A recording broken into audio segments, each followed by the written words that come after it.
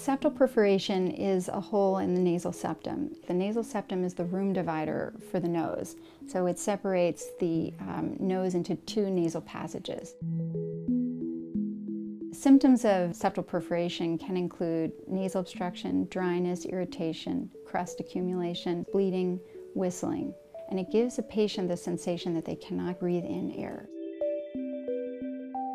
There are multiple causes of septal perforations. Commonly what we see are patients who have abused cocaine. Other causes include chronic nasal picking. As a complication of nasal septal surgery, a perforation can be caused.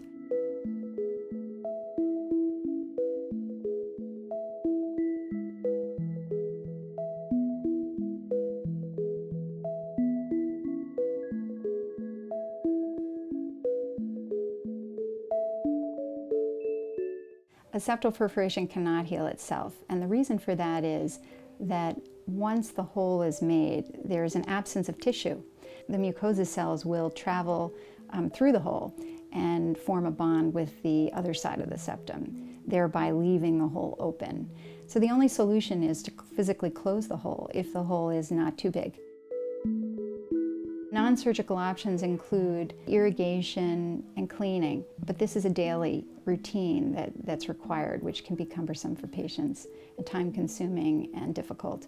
Other treatments that are non-surgical involve placement of a button, which will physically block the hole, however, is not always the most positive approach to dealing with a perforation because of the fact that there is still problems with keeping the area clean, and there is risk of infection, and there is risk of making the perforation bigger. In preparing a patient for septal perforation repair, there's so many things that need to be discussed. One major issue is if they've had any problems with addiction, they have to be in a place where they're not using anymore, and the risk of them using again in the future is close to none. So there's that level of commitment and recovery from their addiction that's essential. And another very common thing is that many patients are smokers, and they absolutely cannot smoke. They cannot be exposed to secondhand smoke for many months before and after the procedure. So these are very honest conversations that I have to have with patients to ensure that they're in a place where they can have the most successful outcome. The ability to close septal perforations is a highly specialized technique, and I was fortunate enough to have the opportunity in fellowship to work with someone who is probably one of the best in the world.